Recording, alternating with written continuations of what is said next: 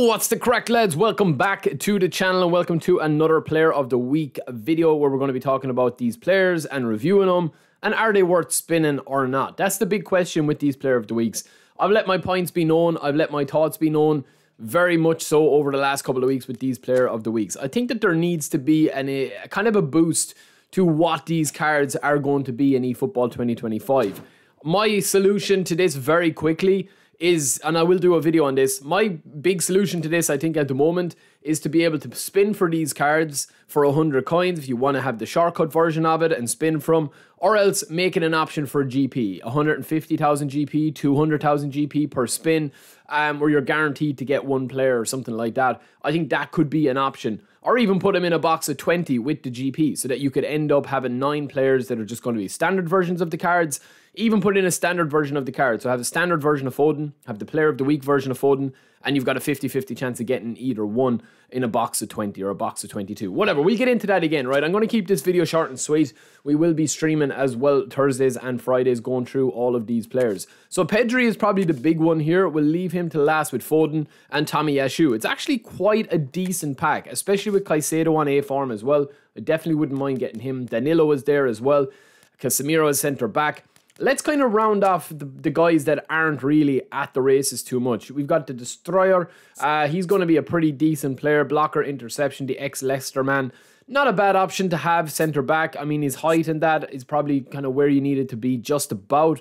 Acceleration is okay because you get the boost with Pep Guardiola. And of course, speed and all these extra stats that you see here are only secondary to his skills and of course to his defense. Pretty solid, I will say, pretty solid. We also have Raul Garcia. I think he scored 2 the weekend as well for Bilbao. He's going to be a fairly poor card, lads. He's down as a deep line forward. I just don't see the point in these cards. Honestly, one-touch pass, first-time shot, aerial superiority, yes. But the rest of his card, it just doesn't really do anything, man. Balance, acceleration, speed, high possession, and finishing nowhere near 90 for any of them stats, so it's a big bust there. You also have Mateta. This guy is a beast. As I said in my other video, he looks about 7'5", man, in this video. This picture not doing anything for him. But he does have nice height and physical contact.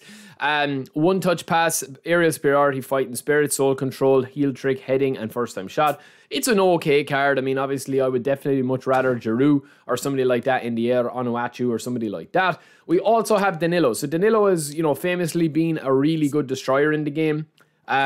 He looks like he's just after coming out from getting his eyebrows waxed as well, but he's getting the booster here, which is the +3 to his defending on A rating. So he does have blocker, interception, sliding tackle, acrobatic, clearance, fighting spirit, but he doesn't have heading or aerial superiority. He does have man marking, but he doesn't have, you know, anything past 80 with the aggression, with the manager boost or anything like that. It's an okay card. Honestly, this card is a destroyer.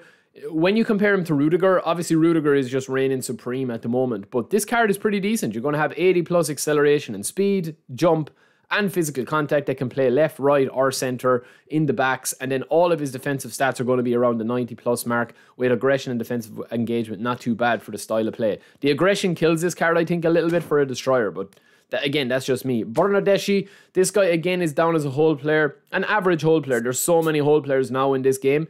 First time shot, super sub. He doesn't have one-touch pass, which is a bit of a bust. He doesn't have low lofted, which is a bit of a bust, and he doesn't have weighted. So that kind of rules him out for me. There's so many better players in here, even including Modric, who's down as the free version from the Beckenbauer pack. And then, of course, we have our goalkeeper. Standard goalkeeper, not going to get too much into him. He's got long throw and low punt, fairly okay. If you spin him, you can use him for the week when he's on A rating. Casemiro at centre back. So Casemiro is going to have all his defensive stats in the 90s.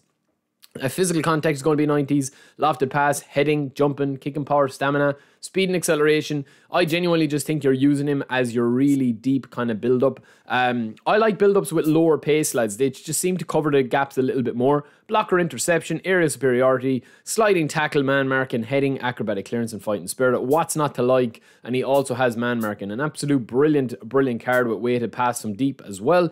Really solid card. All 90s in the defense and a proper build-up card. Definitely one of the best Player of the Week packs we've had in a while, even for people that are not just newcomers. Potw, of course, can play left back, right back, or centre back. an absolute demon. He's down as an attacking fullback on this version, so he's not a defensive fullback, but he still has interception, blocker, area superiority, and sliding tackle with man marking, and one-touch pass. This is definitely one of the most unique cards in the game, boys, because he's going to have the attacking fullback playstyle, but he's going to have blocker, and they're very rare. He's also going to get, with Pep, he's going to get Xabi Alonso. He's going to get tackling and defensive awareness at 90, speed, acceleration, aggression, defensive engagement, low pass, tight possession, jumping, physical contact, and stamina, all plus 80 or into the 90s with jumping that you see there. So it's a very solid card. You can't go wrong with Tamayasu, but obviously it just doesn't compare to his big time cards or the club pack card that he had there as well. Caicedo, just to round this off, really good defensive box to box.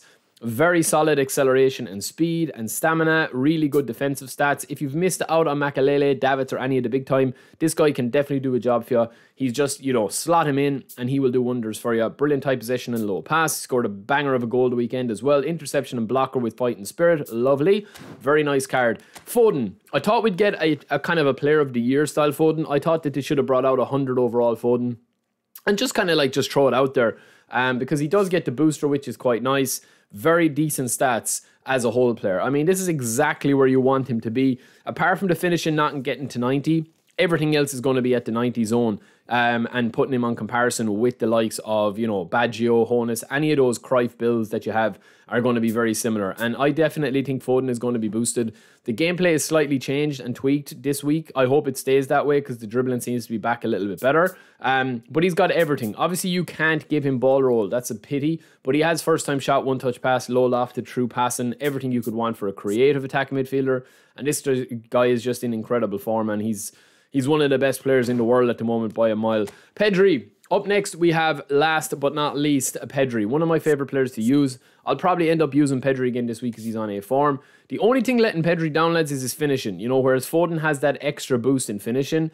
Balance, acceleration, speed, dribbling, tight possession. Everything looks very, very solid here. Stamina even, and aggression. Aggression is a very, very slept on skill set or stat to have if you have aggression on your player. Now, he has double touch, soul control, and super sub. One touch pass, true passing. He doesn't have low lofted. He doesn't have flip flap either for the ball roll. If he had ball roll, I think it would be almost unfair because he is definitely like the most Iniesta-ish player or Iniesta-ish player.